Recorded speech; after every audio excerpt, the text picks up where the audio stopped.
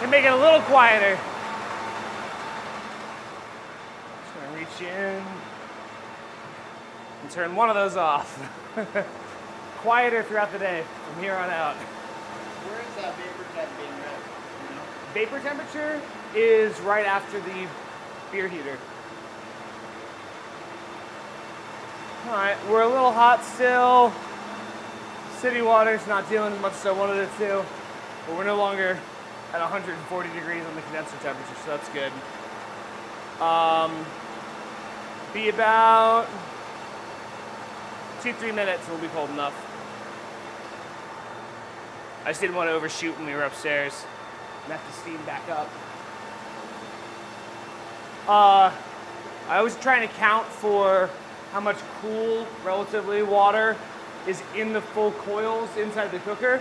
Even when I shut off the flow of cold water to it, it's still going to sit there and absorb some of the heat that's in there and cool it down. So I can overshoot, you know, you'll still convert at 144, but not as well. 146 Fahrenheit to 150 is about what we're targeting. So I stop it at 152 to account for that drift. Plus, I mean, it's only 8 bags of barley, but that's colder than what's in there too, so that's going to absorb some heat as well.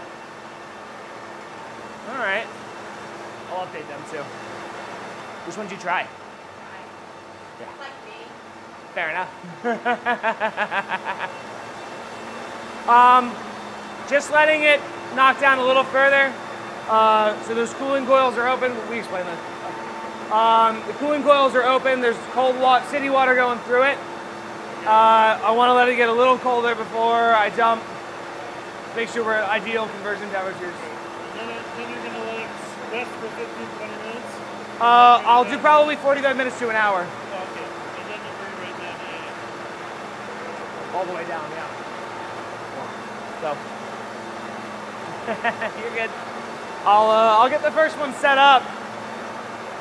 Great. So it's more of a safety demonstration. Not using your back. So I try and use as much of my arms as I can to lift it. I like these bags a lot. You can get under the string. They'll tear right off. And I'll wait a minute to dump it, but just don't hurt your back.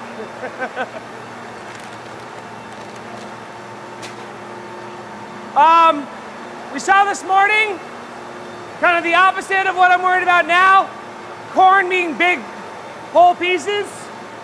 It's easy to have it not feed through fast enough.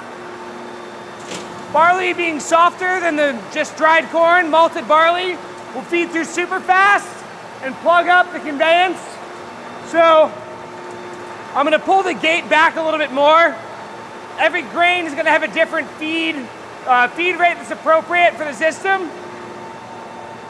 So I'm going to dial us back some. I might open it up a little bit more, depending on how it's running. We'll get a feel for it. It's definitely going to be less. We don't have to take it apart and suck it all out and try again. What's our cooker temperature? 152? That's close enough. By the time we get it in there, it'll be 150, 149. So making sure we lift just with our legs and then move over, not at the same time.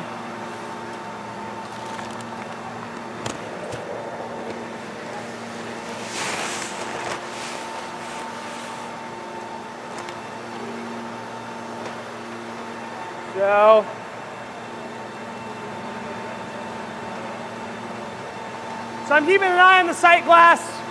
Ideally, it'll go in as fast as I can prep the next one and keep going. But sometimes it's a little fast, depending on how fast you are, you can overwork it. Try and take advantage of dust. A little simple tally system works well. We're doing 8 bags total. It'll be 4% of our recipe. Who's next?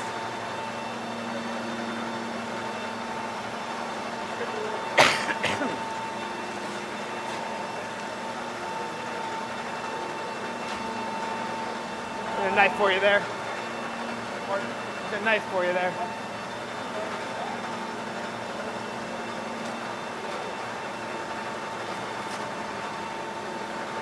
So if you cut all the way through, if you do, then you can tear the whole top off, and then it doesn't get stuck in your bits.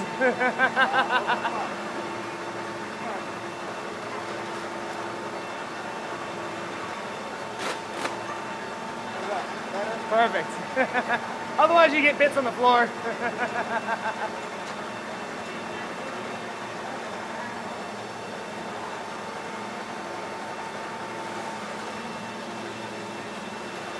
Beautiful form.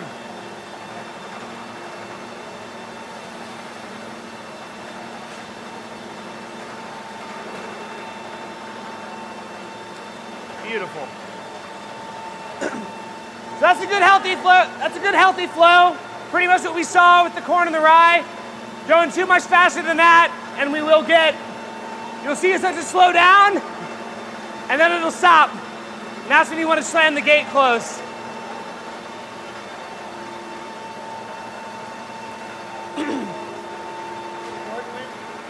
Cigarettes. He's probably out front.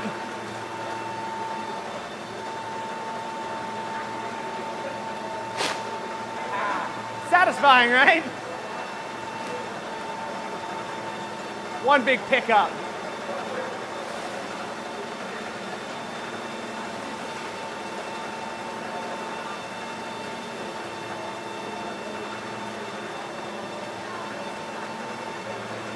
There we go.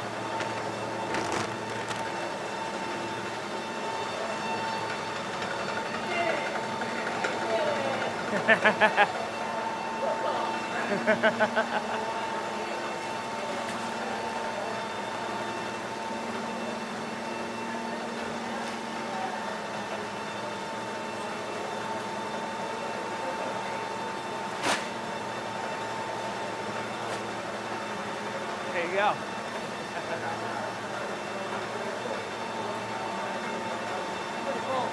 Then just put it back down.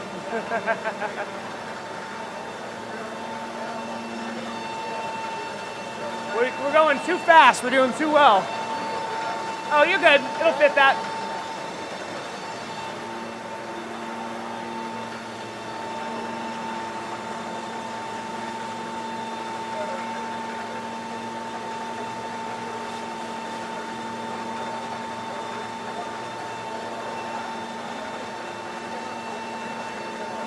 Huh?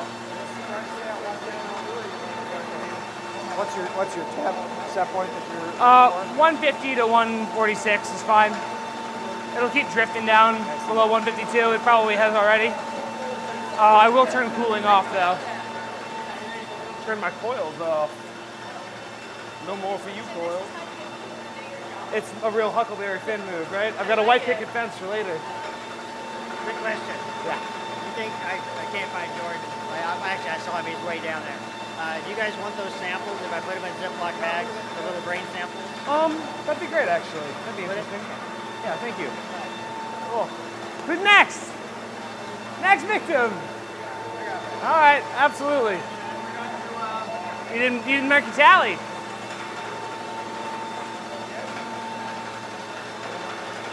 It's the most satisfying part. Halfway there.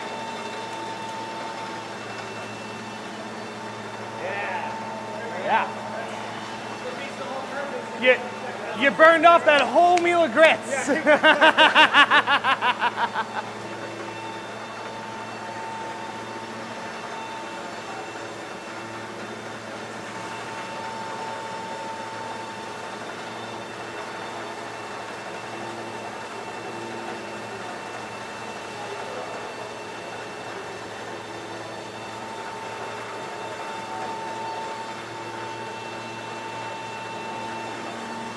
Beautiful.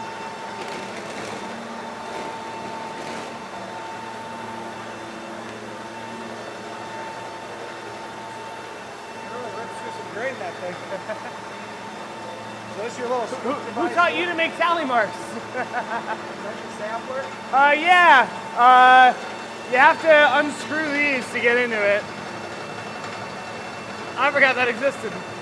I never bother with it. I really only use it while I'm tuning. Lets a whole bunch of dust in. Yeah, let's have a little rubber seal on it.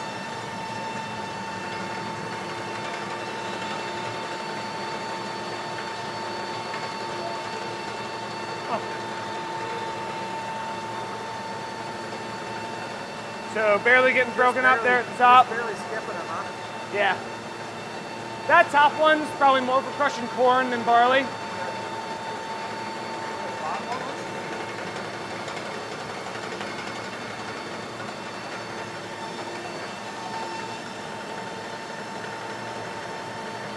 We'll get down to the bottom. Yeah. Nice and turbulent. Bypass. We're learning continuous distillation. Bypassing when appropriate.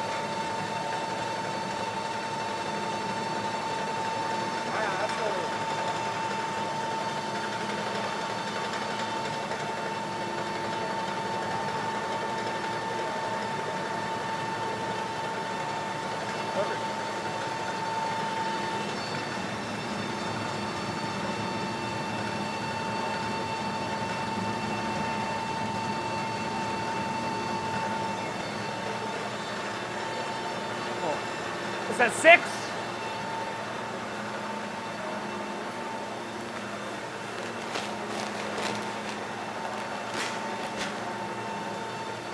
All right.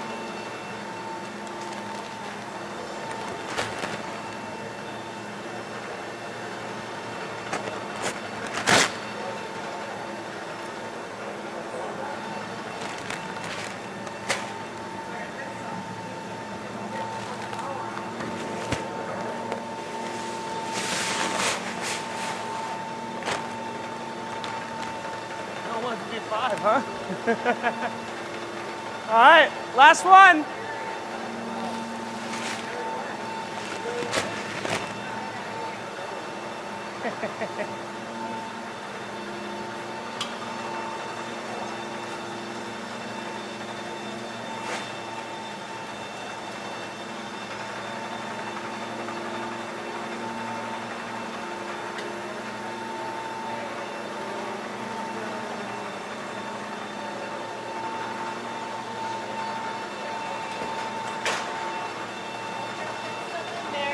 Huh? Don't drop that paper in there.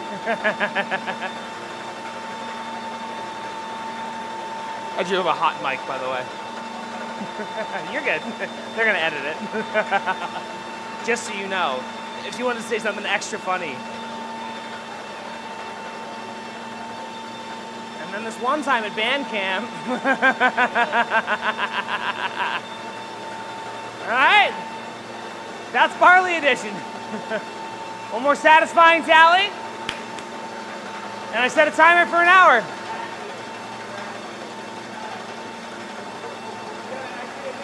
All right. So, worth checking, just because we trusted it to do what I know it will, but we should see it. We let it stop at 152, knowing it was going to drift. So now it's bouncing between 147, 149, and that's a good sweet spot for barley to do its work. An optimal temperature for the alpha and beta amylase of barley to go to work. We stopped, I set it a little higher, knowing there's cold water in the coils. I see. And that's not going to take immediate effects, but that plus adding cold barley to it. Just gonna drop it down some. So you're back on auto now.